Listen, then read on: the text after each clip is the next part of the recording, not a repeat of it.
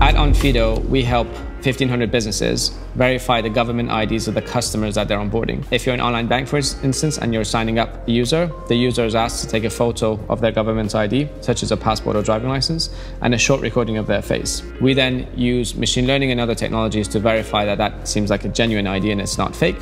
When my parents moved to the UK when I turned 10, I could see how broken the verification process was. It doesn't make much sense. The current global economy is underpinned by credit bureaus. Essentially, it's a 150-year-old method. It centralizes everyone's personal data. The intention is to stop fraud, but the unintended consequences, as they're being hacked, they're making it easier for fraudsters to steal people's identities and open accounts. That model needed to change, and the alternative of going face-to-face and seeing anyone in branch didn't seem too convenient nor scalable.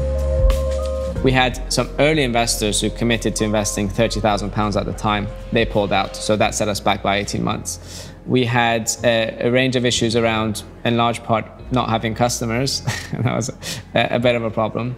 But lastly, we were seen as, university students without experience, without any competitive advantage. Most of them, the people we presented to at the early days, they wanted something plain and simple that had a sort of clear trajectory to profitability in a year or two. That's not the way it should work, because we're solving a global problem. We're going to need a lot of investments, and then ultimately to be able to be profitable in the long term. We're a flat hierarchy. You're only able to succeed in this day and age if you do run a flat hierarchy. You can't have this one master strategist that sort of plans and knows the future. It just doesn't work that way.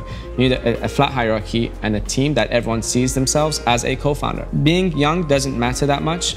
The value in that is that there are no boundaries or walls in anyone's mind, so that we are ambitious and we're looking to solve this problem in a global way. Whereas naturally, those who are experienced, there's so much value in that. I continuously am involved with hiring. Our culture is incredibly important. I personally look for hunger, someone that wants to learn and teach others, someone who's looking to be collaborative, thinking outside of the box.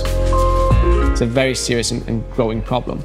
So the only fight it back is in part the work that we do and others in our industry. It's not about companies becoming compliant, it's about stopping bad actors.